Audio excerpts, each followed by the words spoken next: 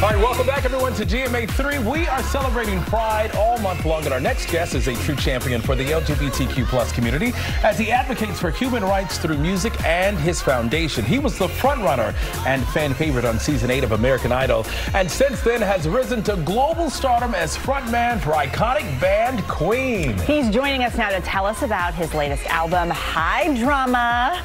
Welcome, Grammy-nominated multi-platinum recording artist Adam Lambert. Hello. Hi, everybody.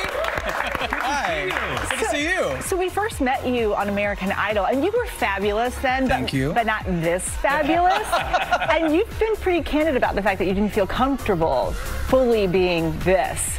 Would you do things differently if you went back to do it? I mean, I was having so much fun on that show, and I was just living my truth and being as wild as I could be.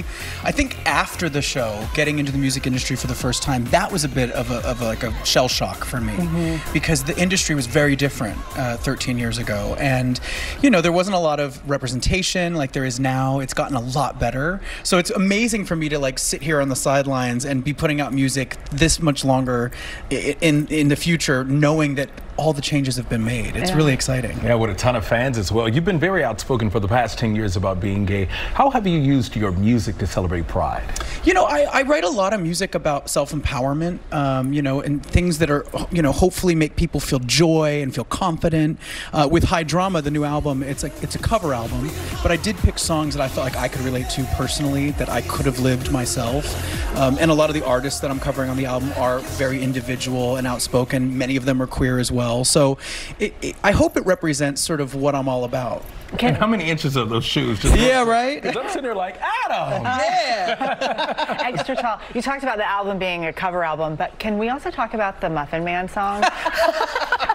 Because we've all been watching it. I mean, were you amazed how people just were like, I've never heard the Muffin Man quite like that. Yeah. I mean, it's just so funny that it was just a silly joke on Jimmy Fallon's show, and honestly, it's taken off.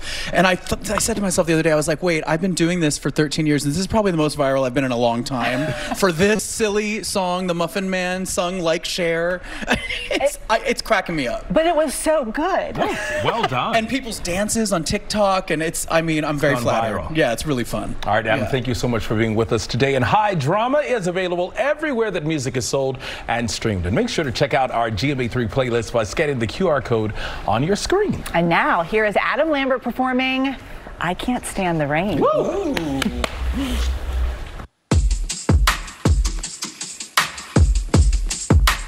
I can't stand the rain against my window,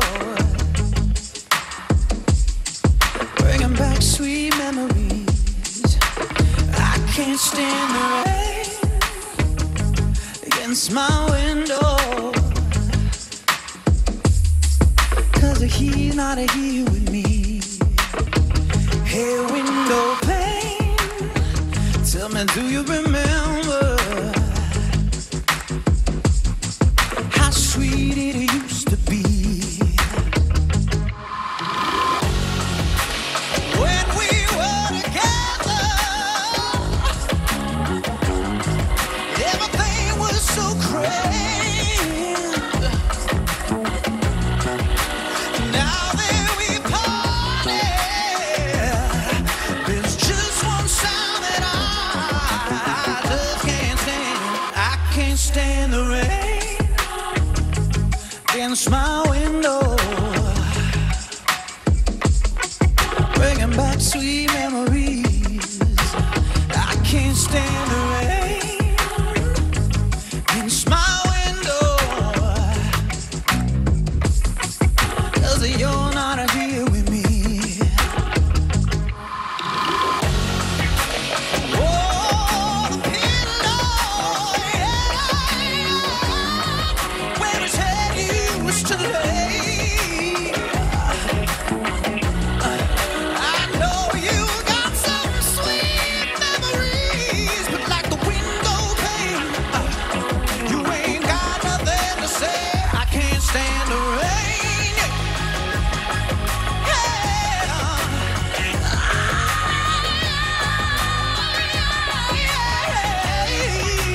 I can't stand the rain. I can't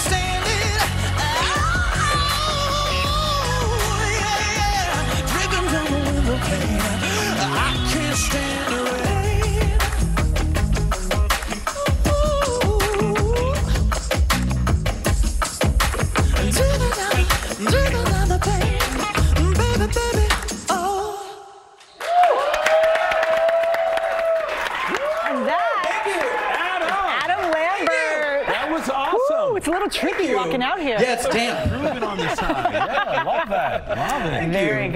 Thank you. And that is what you need to know for this week. We'll see you right back here on Monday. I'm Eva Pilgrim. And I'm DeMarco Morgan. For all of us here at ABC News, including Adam, have a wonderful weekend. We'll see you Monday. Happy Pride.